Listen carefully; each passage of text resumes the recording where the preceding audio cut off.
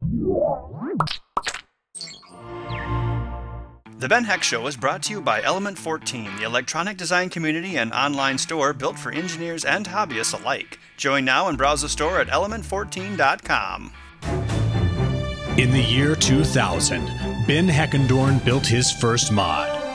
We can rebuild it. Smaller, better, portable. Since then, he has continued his work, helping those in need with creative new projects. If you've got an idea you'd like to see built, why not send it to the Ben Heck Show? Oh yeah, pinball effects. This is the life.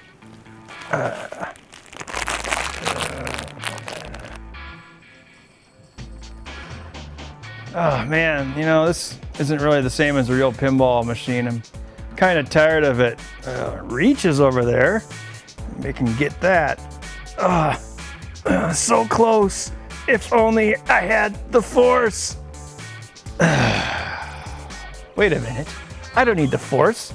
I'm Ben Heckendorn. I could just build an automatic video game disc changer. I mean, people have actually been asking me to build one for years now. Yeah, all I'll need is an Xbox 360 and an old school CD disc changer system. All right, so our friendly neighborhood camera person, Allison, picked up 2 CD disc changers for us. Now, you kids may not remember, but in the days of our iPod, this is how we listened to more than 15 songs at once. So let's take a look at this.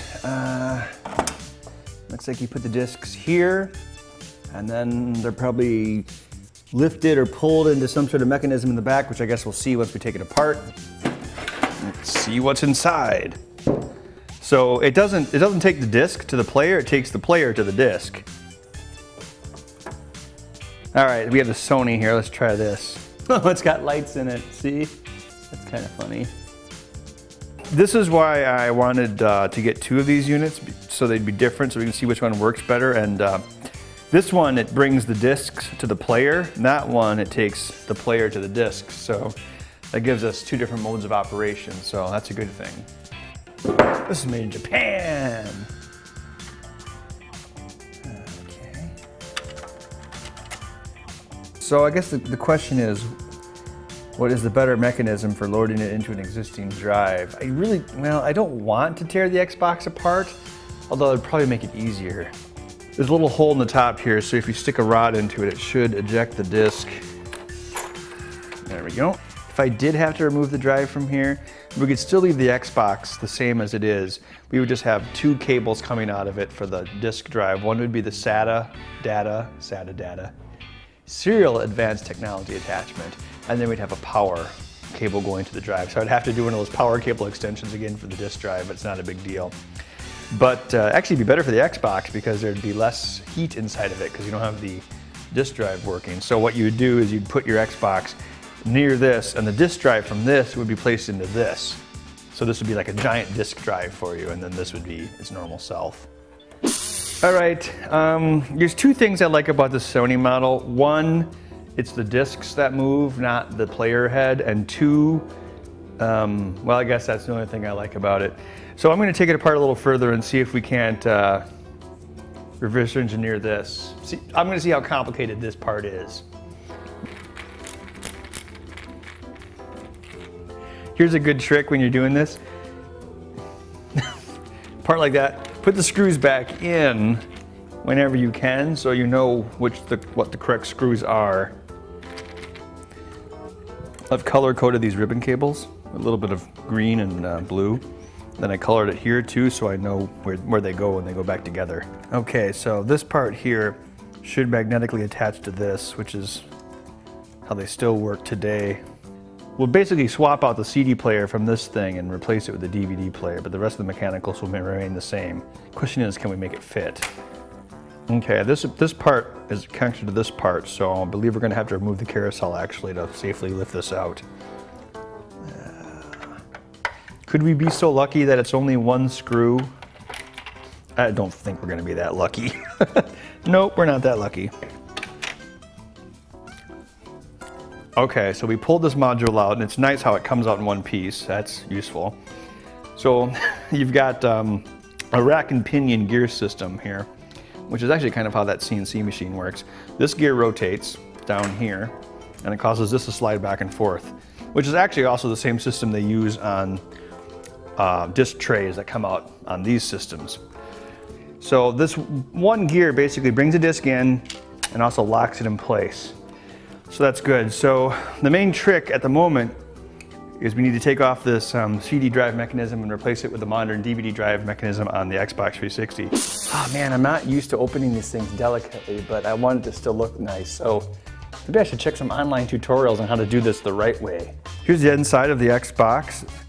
Yeah, so we don't want to change too much, but the two things we need to do is we need to attach a longer SATA cable here for the disk drive, and then we need to extend this out to power the disk drive. All right, so we've got this extended cable on, so these are about the same length. So we can, well, yeah, they're about the same length. So we can put the this deck next to this. So we're just gonna pack these wires back up, and then we're gonna put the Xbox back together, and then we should be able to run the Xbox with the hard drive removed from it. All right, so here we're just testing to make sure the disk drive is working before we put it back together. Open tray, put the game in, close tray. Yeah, it looks like we wired it up right. It's almost like I've done that like 20 times before. Look at all that empty space in there. System should actually run cooler. DVD drive actually generates a decent amount of heat. Screw that piece. Better airflow this way. All right, so there's the Xbox. It's its own little piece. And what we'll probably do is you'll have it next to the CD changer like this. Gotta be careful with the disk drives for Xbox 360 because they're keyed to the system. So we've got to transplant this onto here. And I highly doubt these 4 screws are going to match up 1-1. No, we wouldn't be that lucky. That doesn't mean we can't make it work. All right, so right now it's in the open position. And when you go to put the disc back in, this one motor runs both the tray and the raising and lowering of the read head. So when it activates, see how the head comes up like that? And then there's a switch which tells it when it's reached its limit. And then you drive the motor here, and then you look at the switch here. So these are easy to see points. Basically, we'll have to reconnect these to other things on the drive so we can trick this into thinking it's operating the normal way when really it isn't. So one of these posts actually looks like it lines up, you know, for some reason. The other ones are kind of high, so we've definitely got to remove a lot of this beige plastic so this can fit in. We can't completely remove the beige plastic piece because it is the part that is actually actuated down here and brings the disc assembly in, but we can remove quite a bit of it and still have it work. So that's what Mr. Dremel's for. Happy birthday, Element 14. Nom nom nom. 2 years ago, they launched the first dedicated electronics community, and today they continue to innovate by offering members some of the most useful features in the industry, including FreeCAD software and new product solutions like the exclusive low-cost Element 14 and Freescale XL Star development board, opportunities to test free products when you sign up for their community road test program, access to supplier and industry experts, and most recently the Node, the one-stop workspace for embedded system design engineers, which we announced in our last episode. To celebrate the festivities, Element 14 will be giving away hundreds of free gifts to new members who register between now and July 31st. They will also be giving away product prizes to existing members, like Fluke multimeters and more. Visit element14.com today to celebrate. Here's where the disc is captured, right there. Now, what this mechanism here needs to do is tilt up. Now, there's a peg back here that is actuated by the rack and pinion that will lift it up. So what we need to do is put a hinge here. Now, there was a plastic hinge or a pivot point on the old piece, but that's long gone. So I'm actually going to try attaching these little brass hinges from the hardware store. So now I've got to drive some screws through here, and hopefully it'll rotate on these hinges. So I'm putting some tape here so the disc will be in the right position when this locks in place. So I need to put a spacer here. I want the disc to be level, so I'll make sure I get this as accurate as possible. The Xbox 360 spins discs at a rate that is best described as scary, so we want to make sure we do this right. Before I get too much farther with making this work mechanically, I'm going to make sure that the disc is going to work. So I need to reattach the circuit board for this.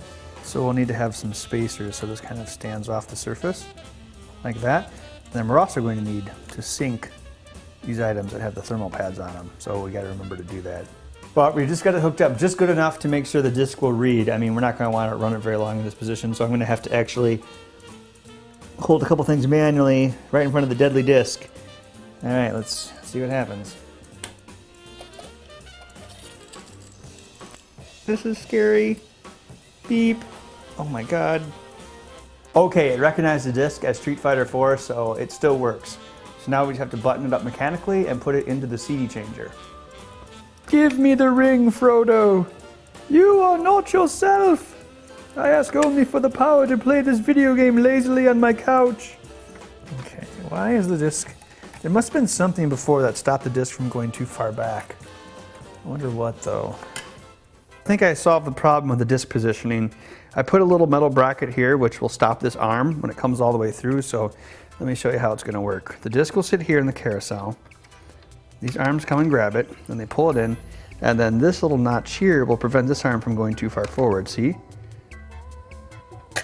And then that'll line up to catch the disc, then the arms pull apart, and then the disc rotates freely. That totally didn't take 2 hours of screwing around at all. I mean, it might have, but we didn't film it. All right, so I got these 2 DC motors.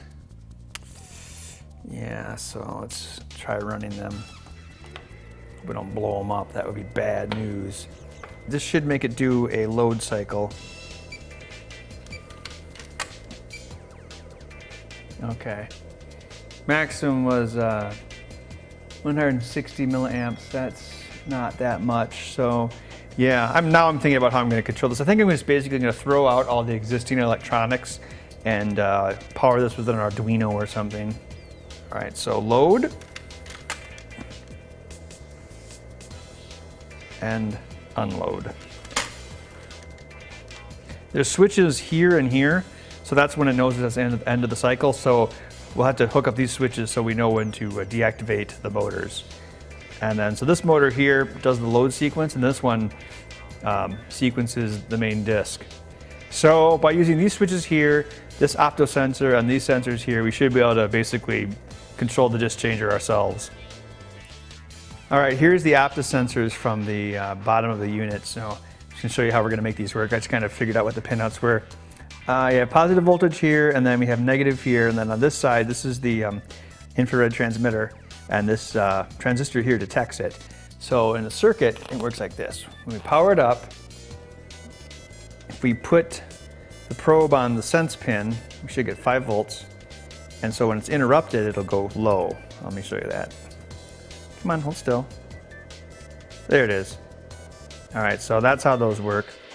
So yeah, we can hook those right into the Arduino and sense them. We're gonna order some motor controllers and control this using the Arduino and interface it with the Xbox and some sort of remote controller. I mean, because we don't want you to get off your couch to change this. This is gonna be totally automatic. I made this very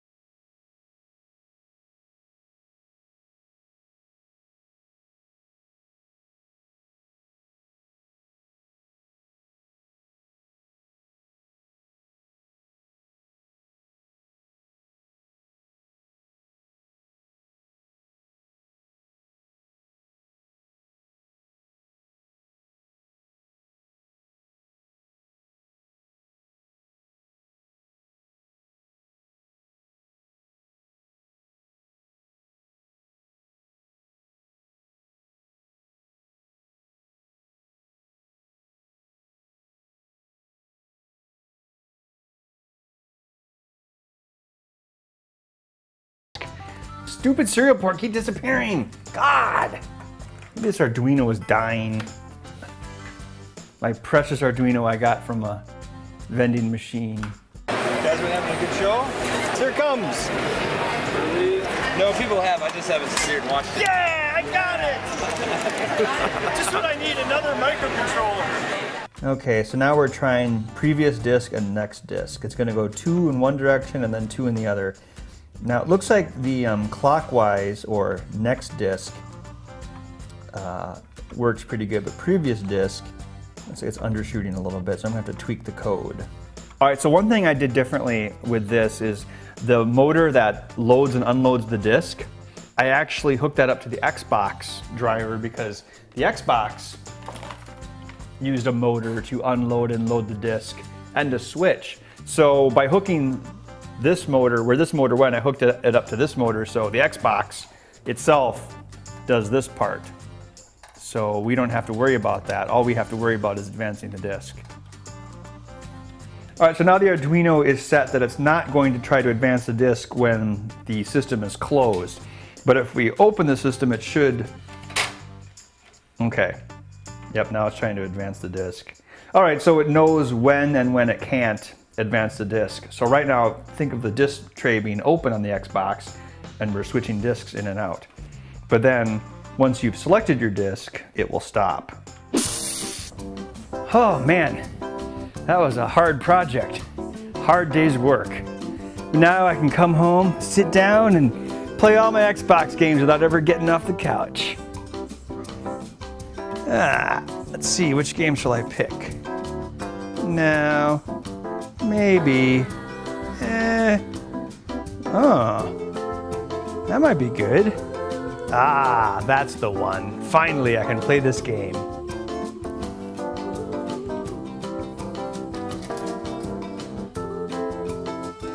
Yeah, life is good.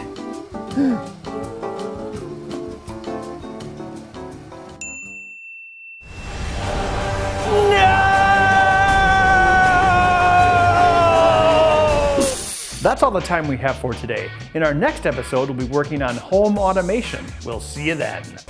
Stay tuned at element14.com/TBHS, where you can join the discussion, suggest builds for the show, and even have a chance to win upcoming builds. Remember, you can always email build ideas to benheck@element14.com. Thanks for watching.